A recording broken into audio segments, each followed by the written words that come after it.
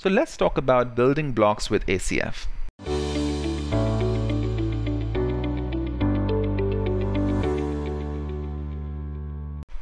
So what's the difference? The WordPress block API can be static or dynamic. However, the ACF blocks is just dynamic. WordPress block API has client-side or server-side. However, ACF blocks is going to be only server-side. Let's go ahead and build a contact block and see how that goes. How is that implemented? Okay, step one, as we discussed, if you remember from the previous slide, that we need to register the block server-side. How do we do that? Well, let's just create a custom function, and inside of which we call the function called ACF_register_block_type, and we just have to pass some settings inside of it. Okay, and then you need to hook it on the ACF/init hook. So let's see, what do we have in the settings? Well, the first thing is the name of the block. Let's say this is contact card, the title of the block, description, and you also have the path to the render template. So just like the dynamic template example that I've shown you in the previous slides, this also uses a PHP template to render the content of the block.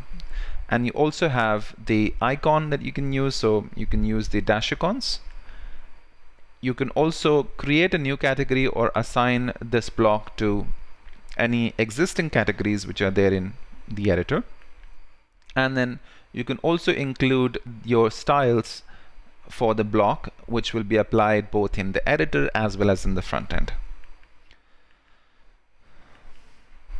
Okay, and this is the screen that you might already be familiar with.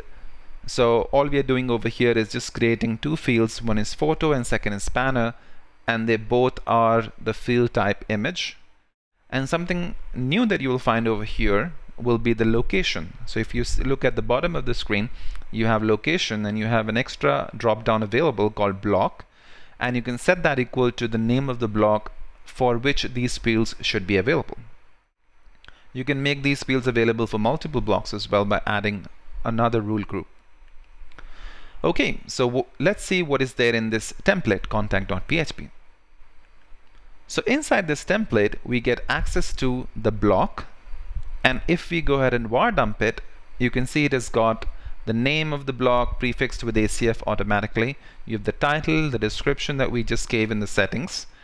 You've got category, you've got icon, the mode, so we've said you can set this to preview mode, all of that. And you also have the other information available like the render template, you've got the enqueue style variables, you've got the block ID, and you also have those fields available, the photo and the banner as well. So we can utilize all of these values to render the content dynamically into our block template. Okay, so let's do that. So inside of our template, which is contact.php, we can check to see if the class name exists in the block variable, and also add an additional class name called contact card to it. We also get the ID of the block and prefix it with the contact card. So there's something interesting I'm going to tell you now. Something new that came out in the ACF 5.9 is InnerBlocks.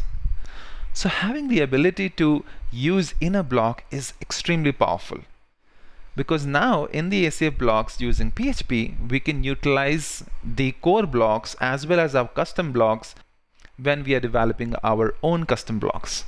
Let's see how that works. So inside of the contact.php, we can create a variable called template and pass the names of all of the blocks that we want to be part of as InnerBlocks. So you can see that you've got core heading. You can specify that which heading level it should render by default, in this case level 6. You can add content, you can set the alignment, an additional class name, you can have paragraph block, button block, and social links as well, which is part of the core block. And then you can also specify what are the blocks that should actually be allowed inside of your custom block, so that user can only insert these type of blocks, so that you can stick to your design.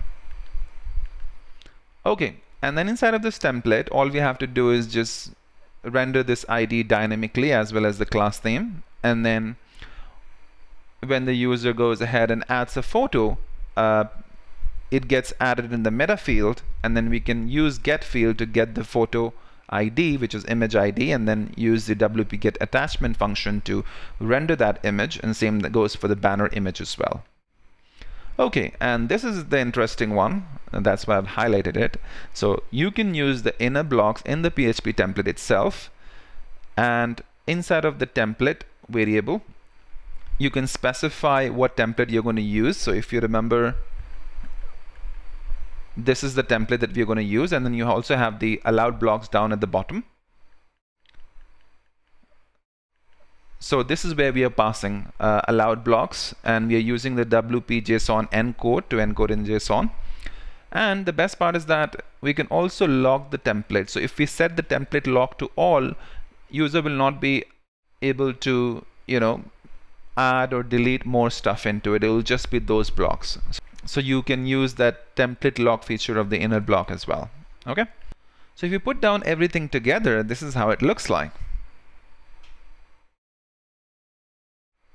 You've got your classes. This is the template we are using. We are getting the image, and then we have the inner block. So that's how your block template looks like. Okay. So let's take a look at the demo in the editor. Okay, so this is our editor, and let's go for contact block. So contact card, there you go. And now you can see that on the right hand side we have an option to add the photo as well as the banner. So let's go and add. So let's go ahead and add the photo. We're going to add the photo. So you can see it's added here. Let's add the banner. This is the picture I took in Goa. Hope you like it. Okay, great. I can also add the title and description. And then I can also add get in touch. And we can add a link here as well.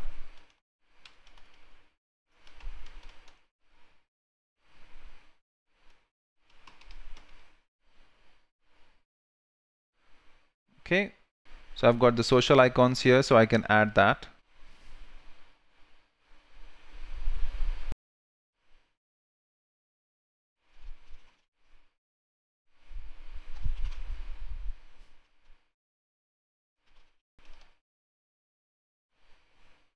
Alright, so I've got all of the 3 social icons link over here, and all I have to do is just update it.